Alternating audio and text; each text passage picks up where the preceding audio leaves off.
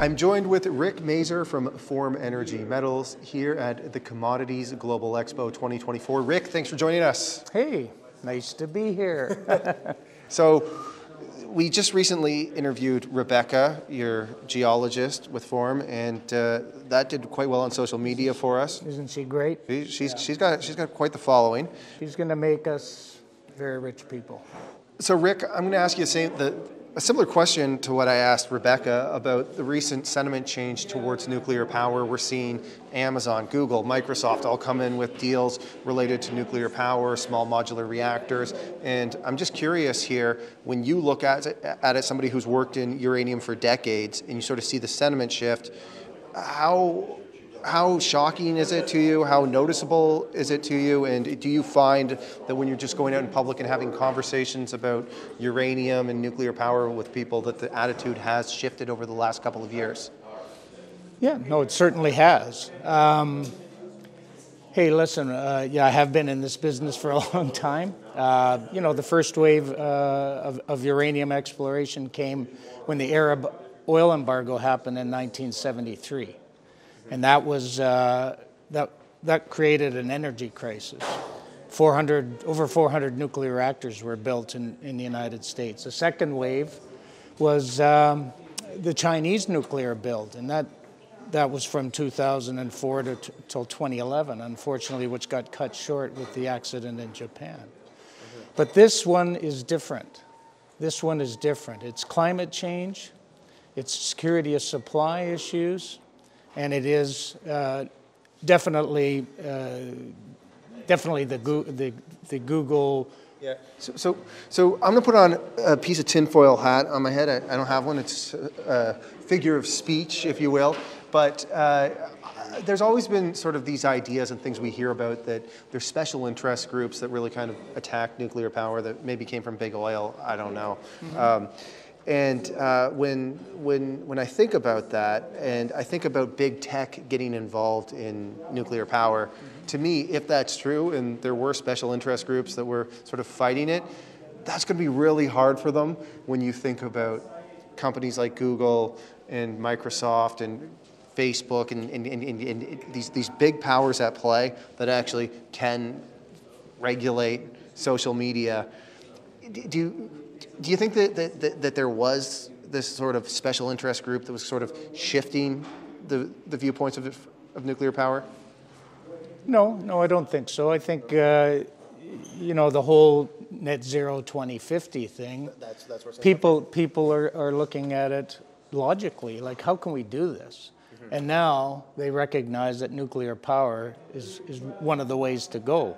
So in 2021, when after COP28 and all those global policies were coming available, SNC-Lavalin, which is now called Atkins-Realis, okay. They do a lot of engineering work in nuclear. I didn't realize they changed their name. It's called Atkins-Realis, and they did a study, engineering net zero, like how are we going to get there.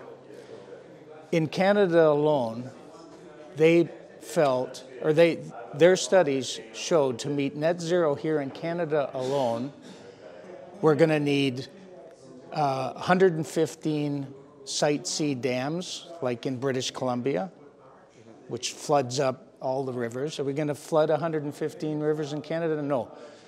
They can build 20 Bruce power plants, which will supply the same amount of energy, small footprints, or 380 small modular reactors, like the one that they're building in Darlington right now, or 20,000 wind turbines. That's what's needed to meet the climate goal targets that our policymakers have made. Is it achievable? Oh, yeah, you're asking me? I'm asking you. To me, it's totally obvious what needs to happen, and I can't really wrap my head around why we suddenly had this freak out after Fukushima we got to shut down nuclear power. You kind of look at what happened in Germany, where electricity prices are through the roof after they shut down. No, they're realizing their folly now. But we still don't see it. Like when we see the data on the people of Germany and how much they're in favor with nuclear, like it's still not overwhelming. Like I believe that like now it's the majority are back in favor of nuclear power, but it's not like 90% or anything. The last stats I saw, I think, were slightly above 50%. So, like there still is some of that, but of course there is. Yeah, just like today's election in British Columbia, where it was a 50-50 split. Yeah. So there's always going to be controversy about nuclear energy. What we're going to see is slowly nuclear power is going to grow. Mm-hmm. It's going to replace coal. It's going to replace oil power generation. It's amazing how much power generation is in the world is by oil, if you can believe it.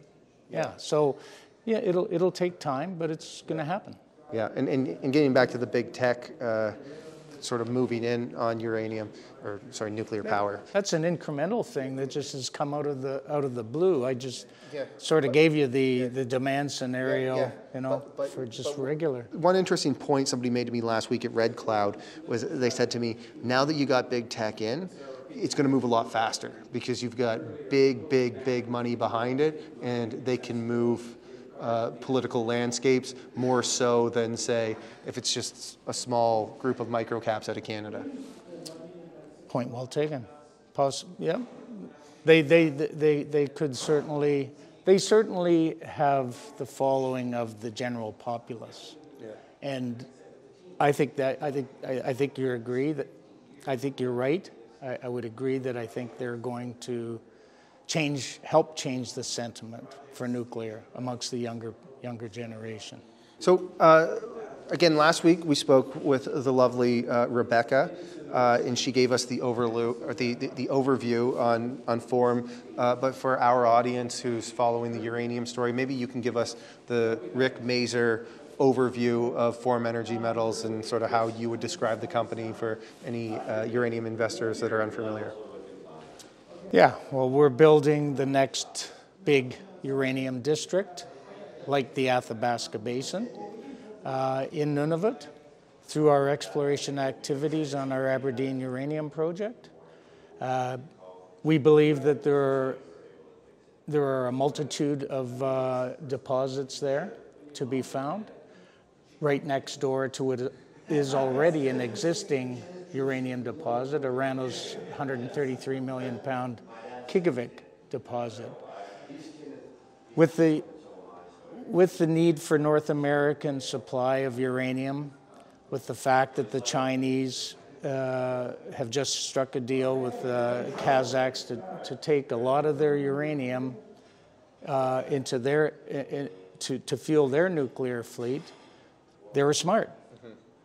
The Western world is pretty slow in figuring this all out. So exploration is going to be very important here in North America, and we need big deposits. We need a lot of little deposits too, but we need the big deposits, and I think that's what Forum is on the verge of demonstrating. Yeah. I appreciate you saying that, because when I think about uranium exploration, we see some of these companies that are, tiny little microcaps in Canada, and they may have a little bit of a following on social media, but then you see the drill results that they're going after, and it's kind of like uranium's not like gold where you can just kind of get these tiny results and get excited about it. I think that if you're investing in a uranium explorer, you got to be investing in companies that are going after that next Arrow deposit or that next sort of fission style deposit where we're talking about really big grade, really big scale. You've been in this for a long time, and do you think that you have to find that in order to actually get something that is going to get regulated and get financed to production, that you have to go out and find something that's comparable to those kind of assets? Well, listen, there's not many places in the world where you can find those large deposits other than in unconformity-related type deposits, which we're looking for in the Thelon Basin in Nunavut. 300 million pounders are hard to come by, but they're out there. What we need, and the problem is right now, is a lack of capital to conduct exploration, to find these things. Otherwise, if we don't find new deposits and uranium is going elsewhere, not staying here in North America, our nuclear power plants are going to be shutting down, and we're going to be without power. Yeah. So Rick, if I'm an investor in Form Energy Metals, or I'm watching the story and I've got my watch list of uranium names I like, what am I looking out for out of the company over the next 12 months? Forum, of course, is the number one. We're just getting results in. I think Rebecca mentioned that in her last interview. We're just getting results in. We think that they're very promising enough for us to go out to our investors and seek more capital to go back in there next summer and drill some more and expand these deposits that we've glommed onto, and more importantly. And I think Rebecca pointed that out as well in her last interview with you. I haven't seen it yet, but we are looking for that next gen. We are looking for that McArthur River, and we do believe it's there somewhere. We've got well over 20 targets to evaluate that we think have that kind of potential. And I have to say, I mean, we've worked with Athabasca Energy and had Troy Beaujolais on a bunch of times, who famously found that next-gen deposit. And I don't know how vocal he is about this when he comes on camera, so he might be mad if he's watching this right now, but I know he loves the Thelon Basin and says that the Thelon Basin is where that next asset's going to be found. So I think it's great you guys are exploring there too.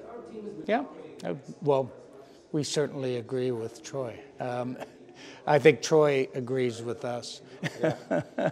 Anyways, we're all up there working together, truly trying to find the next big uranium mining district in Canada, something that will be generational, that will supply uranium for 50 years, just as the Athabasca Basin has since it was first discovered in 1968. Well, Rick, thanks for hopping on here, and let's continue to chat as you guys bring in some results over the next year. Okay.